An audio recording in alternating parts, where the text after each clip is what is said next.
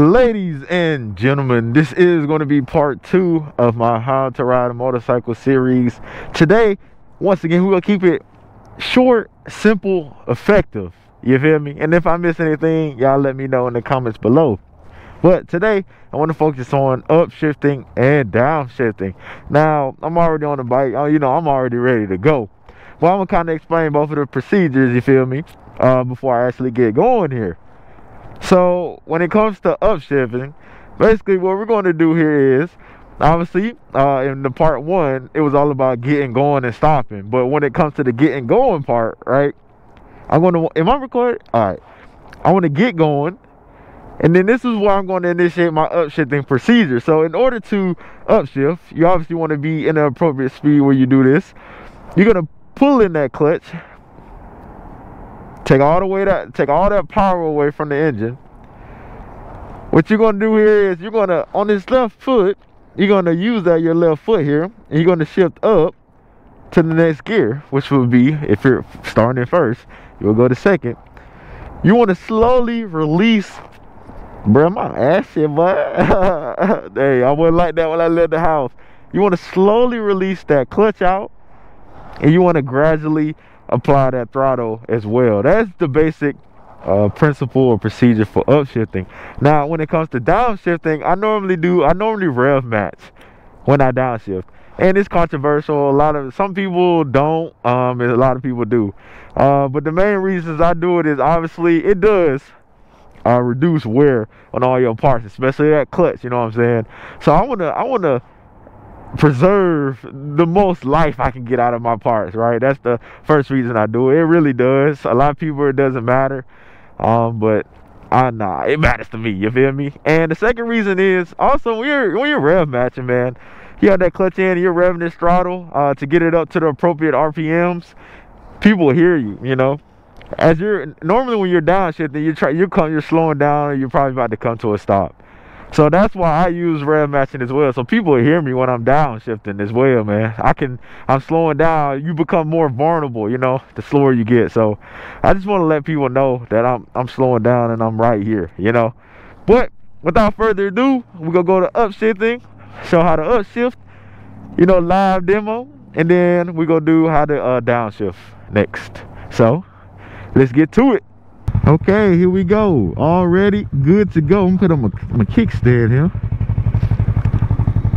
And so first we're gonna do upshifting. When it comes to upshifting, I'm gonna go ahead and get started. I'm gonna go in that first gear, let up my clutch, roll on that throttle. Almost stalled. Don't worry about it. I got it under control. I'm gonna try to find a straightaway here. We're saying the same, just like I described earlier. What you want to do is pull in that clutch, upshift, slowly let out that clutch. You don't want to dump the clutch or you go launch. That's how you get them wheelies. You don't want to do an accidental wheelie up here and launch out of nowhere, because even on 300 cc's it can get real dangerous if you don't know what you're doing. But I'm in first, so I'm going to shift to second, right? You want to gain that speed. Obviously you want to shift at a more suitable RPM, but I ain't got a lot of space here. So what I'm gonna do here, wait till I get to this straight. I'm just gonna show how to upshift. So I'm gonna go to second. I'm gonna pull in that clutch on the left, upshift on the left. I'm in second, but now I have to control that clutch on the way out. And depending on what speed you're going, I don't want to stall out, so I'm gonna apply that throttle as well. And that is how you upshift. You want to upshift, you want to use, every motorcycle is different. So, but you want to use, when you're controlling, like, it's manual transmission, so you want to use the power band of the motorcycle how it's supposed to be used, or how it's manufactured. You know, you can have a lot of torque up in the front end. Like, obviously it depends on the leader of the bike as well, but you want to use that whole power band effectively. One more time, I'm gonna show how to upshift. I'm in first, pull in that clutch, upshift, let out the clutch, roll, easy, slow, all. What are you doing? Look at this. You see what I'm talking about? Yeah. That don't make no sense. I just downshifted, but I'll show y'all how to do that. Here, come on.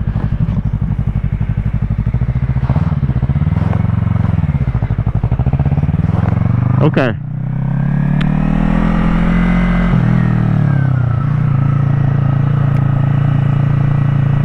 Really simple. Really simple.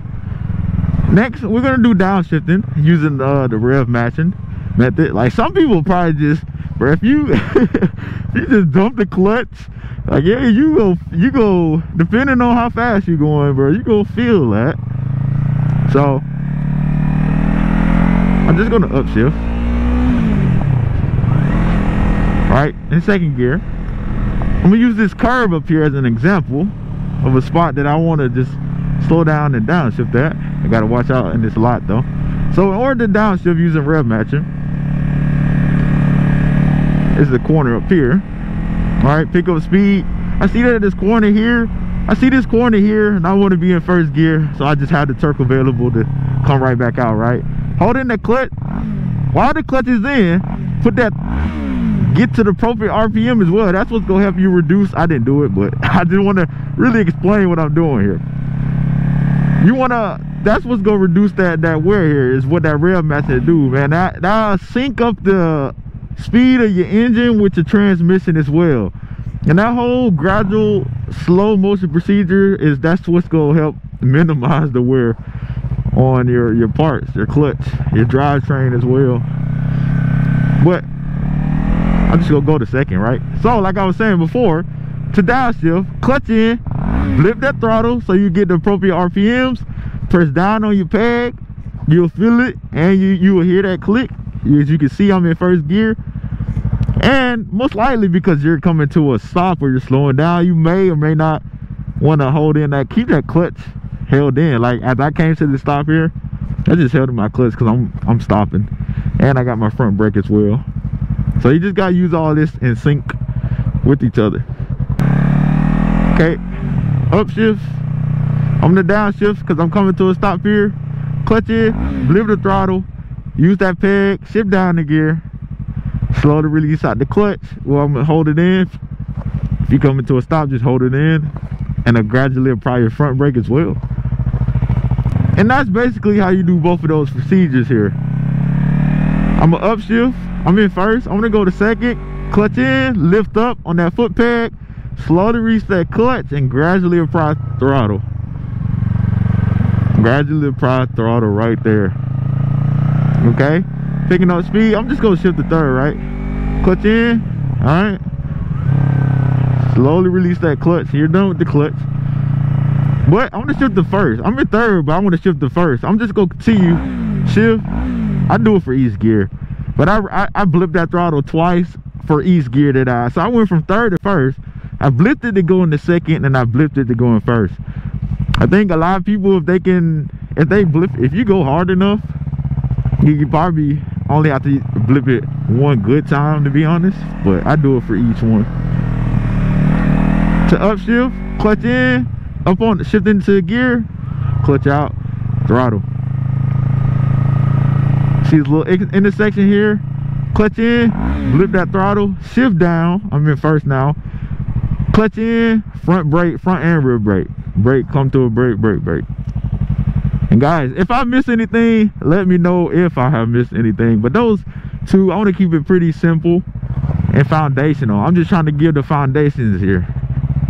And that is how you upshift and downshift. Guys, let me know if I missed anything once again. Until next time, I'll see y'all then.